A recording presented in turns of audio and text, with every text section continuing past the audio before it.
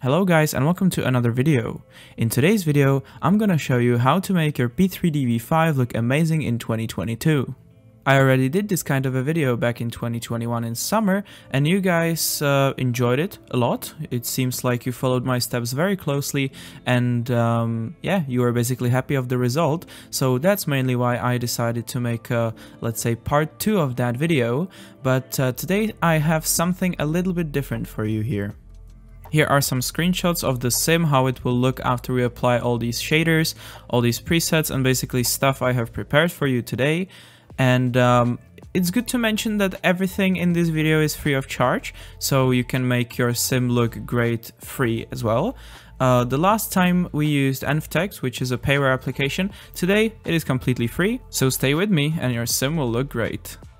This video will be divided into 3 parts, and in the first part we are going to install an HDR Fix provided by Chewy94, so shout out Chewy.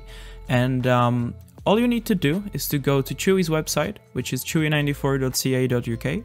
You don't have to worry, all the links will be in the description down below, so you can just check that and click the link and you will be right here with me. And what you need to do on Chewy's website is to go to P3Dv4 and V5 and click on V5 Settings. That's what we want. And you can also check Chewy's settings here. I have it a little bit different, so I will show you the settings at the very end, so you don't have to worry. Or you can just use Chewy's if you're happy with his settings. And you just need to click this little text here to download the HDR Fix for enhanced atmospherics. That is very important, because in today's video we are using enhanced atmospherics with the volumetric clouds as well. So if you're not using enhanced atmospherics, then you don't need to download this HDR Fix, but I highly recommend to use the enhanced atmospherics, especially in the P3Dv5.3. I think it looks amazing, so let's go for that. And it will redirect you to a Google Drive folder, and you just need to click this little download button. It will redirect you once again to the download link, and as you can see, it is already downloaded. It's a small file. So after we successfully downloaded the HDR Fix from Chewy's website, we can go ahead and open that. And as you can see, here is only one file we are interested in. Obviously you have README here, so you can open it and go through the steps your own, but that's why I'm creating this video today. So let's just minimize this for a second, because we need to do 2 things before we can apply the HDR Fix.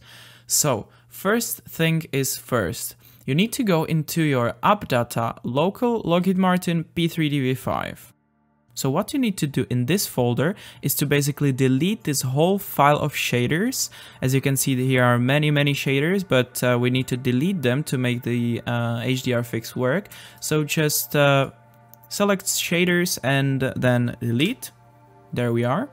And then you need to go into your P3Dv5 root directory. For me, it is C program files Lockheed Martin P3Dv5. And once you're here, you need to go into shaders HLSL and then post-process. In post-process, you will find a file HDR.HLSL. You need to back up this file, so let's copy this file and place it onto our desktop, for example, so we have it here. So once we have the HDR.HLSL file backed up here on our desktop, we can go once again into the hdrfix.zip, which we downloaded, and you're just gonna copy the hdr.HLSL and paste it here and overwrite this file. I'm not gonna do that because I have the file already there, but that's basically what you need to do, and it's done. Be careful with the backup, because there is a P3Dv5 version where the HDR Fix doesn't work. if that is your case, because I'm not quite sure which version that was, so I can't really tell you. If that is your case and the HDR Fix doesn't work for you, that's why we backed up this file, and you can go back to where we left off, basically. All you need to do is to delete the shaders file once again and then replace the hdr.hlsl with your original file. After you replace the file, you can close everything and start P3D. Alright, so here we are in P3Dv5 with the HDR Fix applied. As you can see, there is a noticeable difference already to be seen on the screen. I think it brings a fresh new life to the simulator, actually. But what the HDR Fix also does, it makes the cockpit a lot brighter.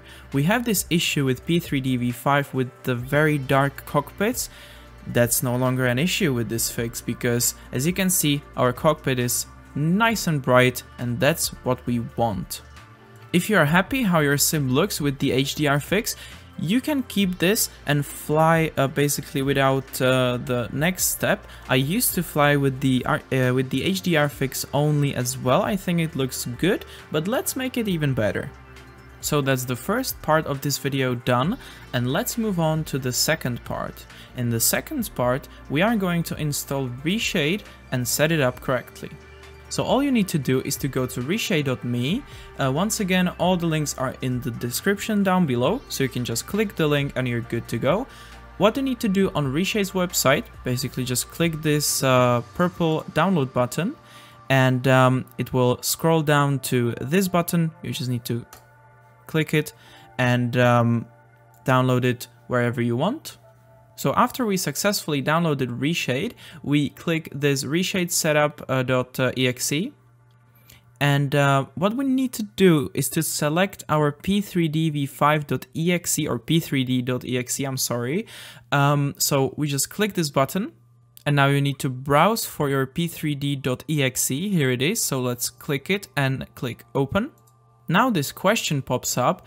Which rendering API does P3D.exe use? We are going to click on Direct3D 10/11/12.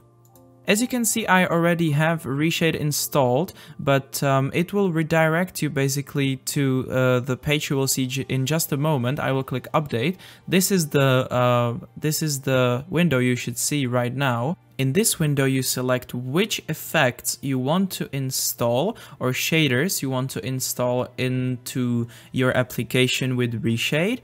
ReShade works with presets, and I highly recommend to uncheck all and then check all once again, so you have all the shaders in P3D available. Because, for example, my ReShade presets works with multiple of these shaders. Because ReShade works with presets, I will show you where to download them, and I will also give you a link in the description for my ReShade preset. And my ReShade preset works with multiple of these shaders, and many other ReShade presets do as well. So I highly recommend selecting all of these. Just make sure you uncheck all and then check all and click OK. And as you can see, it started downloading all the effects, all the shaders for us. It will take a moment, so yeah, basically wait for it once it's done. And as you can see, it is already finished for me, because I had it already installed, so that's maybe why it was so quick. Once the installation finishes, you can go ahead and close ReShade, and what we need to do now is to download a preset for ReShade. So you will have my ReShade presets, which is this one, on Google Drive. In the description down below, I will leave a link so you can download my preset.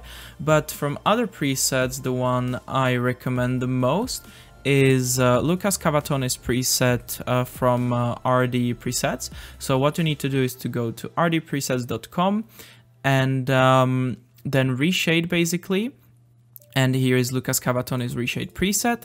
You just need to download this, if you want to use his preset. If you want to use my preset or any other preset, you can download the others as well. The link will be in the description down below once again. So if you want to use this particular one, you can use this one. So just download it. In today's video, I'm gonna show you how it works with my preset. So once you've downloaded my ReShade preset, you need to copy it. So let's copy this. And now what you need to do is to go into your root P3Dv5 folder, and you need to copy this file into your root directory. I already have it there, so I'm not gonna do that, but that's how you would do it. And once we are done with this, we can start P3D again. Okay, so here we are in P3Dv5 with ReShade installed, and as you can see, now we have no ReShade presets active yet. We have still only the HDR Fix in the sim, but that's completely fine. We're going to change that now. So the default key to show the ReShade overlay is home. So let's press home. And you will probably have a tutorial here. If you want to go step by step with the tutorial, you can go. Otherwise, you can just click the skip tutorial button and you will have these basically options right here. And what you need to do is to click on this box right here and select the preset you want to use. I am describing it on my preset, so we're just gonna select it. And then hit select once again, and it should say the name of the preset right here if it's selected correctly. And now what you need to do is to go to settings, and what I highly recommend is to bind this effect toggle key. I'm just gonna change the overlay key as well. Because then you can see the difference with the effect toggle key. I will show you that in just a moment. So this is a useful tool. And one more important thing, if you want to take screenshots and have ReShade visible in the screenshot, you need to take screenshots via ReShade. If you take screenshots with ReShade active via P3D, it will not show ReShade in it. So you need to set up a path to your screenshots. In my case, it is the same as the P3D's default path, and I have the screenshot key set to V. You can do whatever you want here basically, but just to remind you, if you want to take screenshots with ReShade active, you need to set up this. If you use the default P3D screenshot system, it won't show ReShade in the final screenshots. So once you've done this, and you applied the ReShade preset, you can close the overlay by clicking home by default. I have it changed to Shift F2, so let's close this. And now if I press the effect toggle key, which is Shift F9, sorry for me, you will see we have the ReShade preset working now. And this is how it looks with my ReShade preset. Lucas Cavatoni presets looks a bit different. It has some more ambient light in it, and yeah, it looks very different. So you can choose if you'd like mine or Lucas Cavatoni's or any other preset, which is your favorite, and use it. And this is basically how my sim looks at the moment, and yours hopefully as well. I hope you like this outcome. In my opinion, it looks so sick. I can't get enough of the colors, and yeah, I'm just so happy about the result. And the third part of this video is about settings. You can copy my settings, but also mind your system specifications. You can find mine in the description down below. P3D can eat a lot of FPS. It can be unflyable almost if you set it up incorrectly. So please mind your system. And if you have a similar system, then go with my settings. If you have maybe a bit better system than me, go with Chewy's settings I mentioned earlier. Or if you have a slower or older PC, then lower your settings a bit. But this is what I'm using right now. I have a 1440p monitor as well, so keep that in mind. I'm using higher resolution. Probably on Full HD you can go away with the medium resolution, but I wouldn't really recommend going lower than it looks kind of blurry. If we move over to world, this is how I have it set up here. I have the enhanced atmospherics on and set it to medium. You can probably set it to low if you experience some FPS drops. But I have it on medium. I like the clouds, how they look on these settings, and it doesn't eat much of my performance, so I'm happy with this.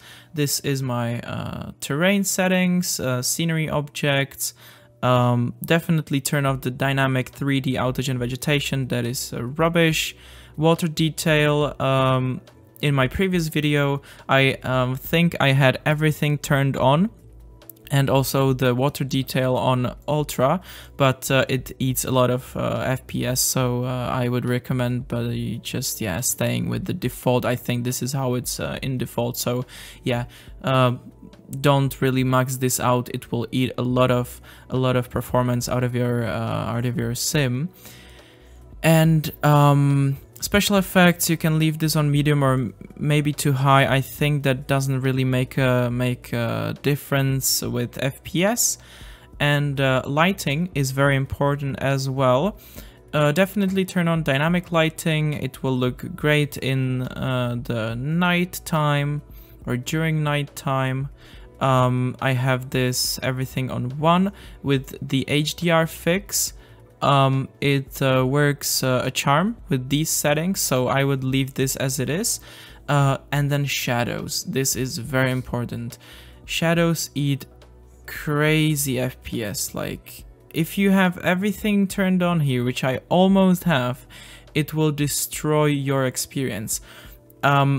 If I fly with AIs, with AI traffic, I turn off the simulation objects cast and receive, because if you have that turned on, basically every single aircraft or AI aircraft in the sim will cast and receive shadows, and that eats the performance like crazy. So mind this shadow type, and basically the shadow settings, because this is where you can mess it up. That's why I have the shadow quality also set to medium. In my last video, I think I had everything turned on apart from clouds, which was kind of scary with the AI sometime. But you can probably go away with these settings if you're not flying on VATSIM or with AI traffic. But if you do, yeah, consider turning these two off. And that is pretty much it. I hope you enjoyed this video and that you're satisfied with the outcome. I think the sim looks great by this point. It's almost remarkable what we can do for free to make our sim look that great with the HDR Fix and ReShade. I think the sim with the HDR Fix looks great with my ReShade preset or Lucas Cavatoni's ReShade preset. You can also use whatever ReShade preset you find on the internet and find interesting. Just make sure you read the README files that are usually attached to these presets, and yeah, so you basically use them correctly. If you enjoyed this video, please leave a like and subscribe to the channel. You can also leave a comment in the comment section down below, and until next time, take care.